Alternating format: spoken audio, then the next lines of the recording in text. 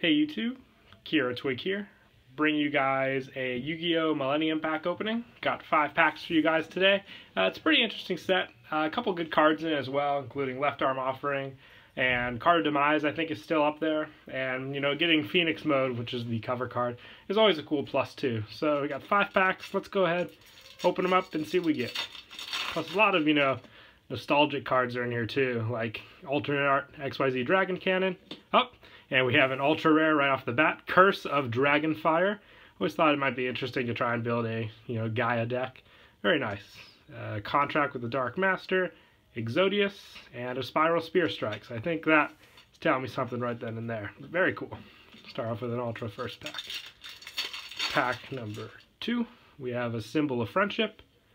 We have the True Name. Good for the God card deck.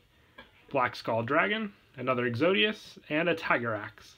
So we're 2 for 2 on the holos. I had 1 pack come out of the last box, then he opened up a new one and I picked 4 randomly. So we have an XYZ Dragon Cannon, Spiral Spear Strike, Red Eyes Black Metal Dragon, Dark Master Zork, and a Scapegoat. Pack number 3.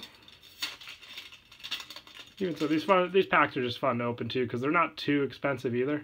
We have a Widespread Ruin, Contract with the Dark Master, Lajin, Metamorph, and Relinquish. And like I said, just trip down memory lane with each one.